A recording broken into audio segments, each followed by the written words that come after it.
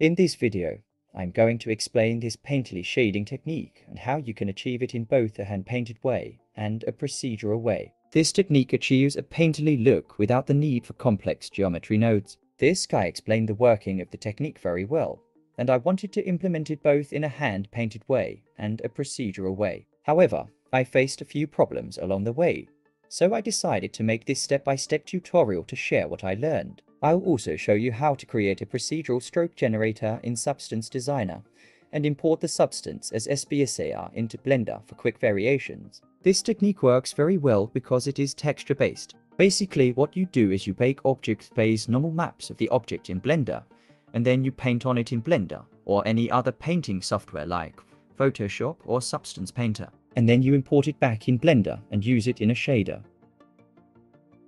We will start with this model UVs. Make sure your object has UVs properly laid out in the UV editor, and also make sure these are not overlapping. Because although normal maps can work with overlapping UVs, the object space normal maps will not bake properly with overlapping UVs. Next, open Shading Workspace and assign a basic BSDF material. Add an image texture node and create a new image. Name that image and also save that in a folder and connect it to the color. Now make sure your object and image texture node are selected. Select the render engine cycles and in the bake section choose the bake type to normal and space to object, and then hit bake. We will get this effect in Blender first. Once the bake is finished, open the texturing workspace and start painting on the texture. This technique works by painting brush strokes on the object space normal map, which we just baked. We then apply the texture as a normal map. One important thing for this technique to work is to paint brush strokes without changing the underlying color of the normal map. The overall color should remain the same. To do this, sample a color from any place on the texture and paint only in that region. This will give you the brush stroke look with the same underlying colors. Do this for the whole model.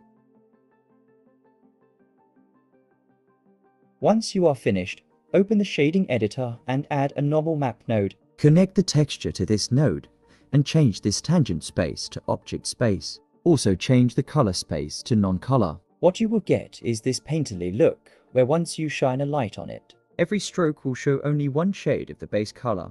That will give this unique painting look. No matter how round the form is, every stroke will show only one shade. Moreover, instead of using this round brush, you can use a custom brush with a texture mask to get more variation in results. The same method can be applied in the Photoshop, where you export this texture from Blender and open in Photoshop to do the same strokes. In Substance Painter, it gets trickier and more fun. You can also get the base color for every stroke, which you can use in the shader to have more variations. Import your model in Substance Painter and also import the same texture as a texture. Bake the maps and add the imported texture into the base color of a fill layer. We can start painting brush strokes on this, but what we'll also do is add another channel for color variation. This channel will contain different luminance values for each stroke. We will use this in order to get more variations in the color. I will delete all other channels because we don't need those. Create a new paint layer, and for the base color and diffuse color, select a color jitter generator.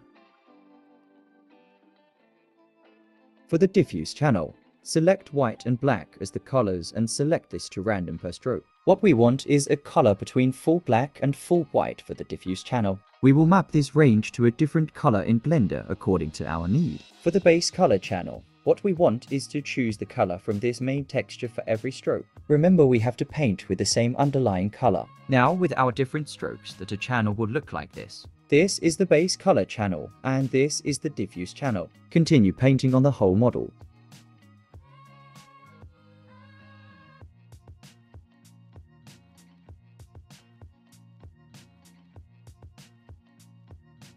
Once you are done, go to Texture Export. Go to Configuration, duplicate this PBR, name that Painting. Delete all other channels except base color. Duplicate this, rename this diffuse and drag this diffuse option here. Our outputs are all set. Export to textures in a folder. Back in Blender, import these to textures. Set this texture to non-color and connect it to the normal map. Connect this diffuse texture to the base color. Add a color ramp node in between and do the tweaking to get different results. Now what you can do is iterate in Substance Painter, add some more strokes. You can play with this, add different kind of strokes to get different results. We can also create the brush stroke procedurally. But what I am going to do is make 3 different strokes in Photoshop on different layers and export those separately.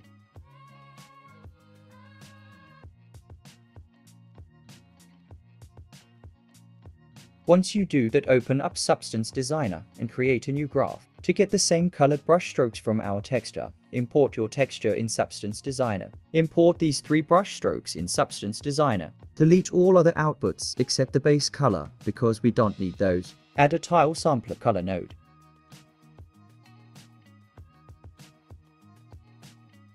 It's going to be a simple graph where I connect these brush strokes to the pattern inputs.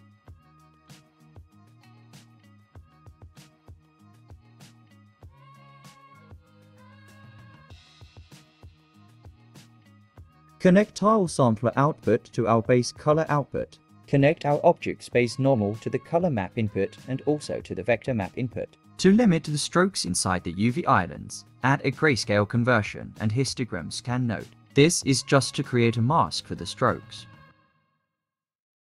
Connect this mask to the mask map input. Now, we can change the values and look for a result.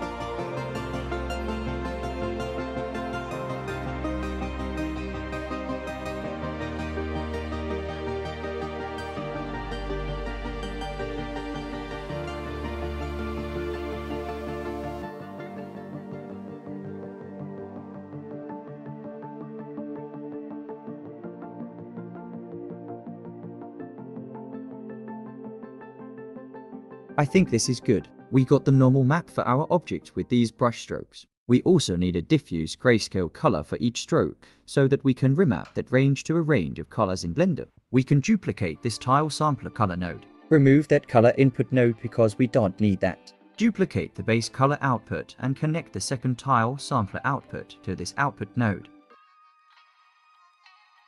Change its label to diffuse. Go at the end of this node properties. Set color multiplier to 0 and random luminance to full.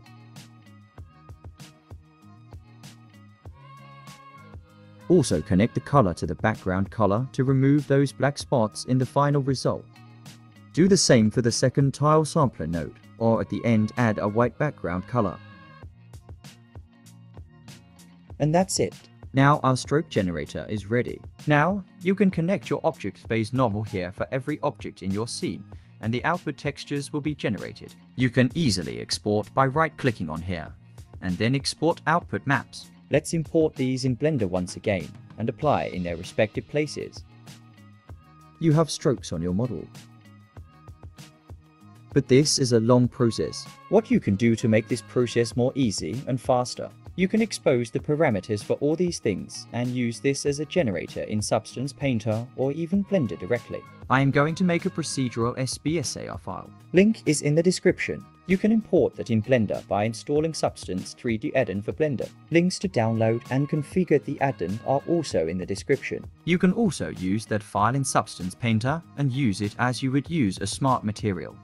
In Blender, you would get something like this in Shader Editor, where you will able to easily tweak different options for variety. Thank you so much for watching this video. If you learned anything or have any question, let me know in the comments.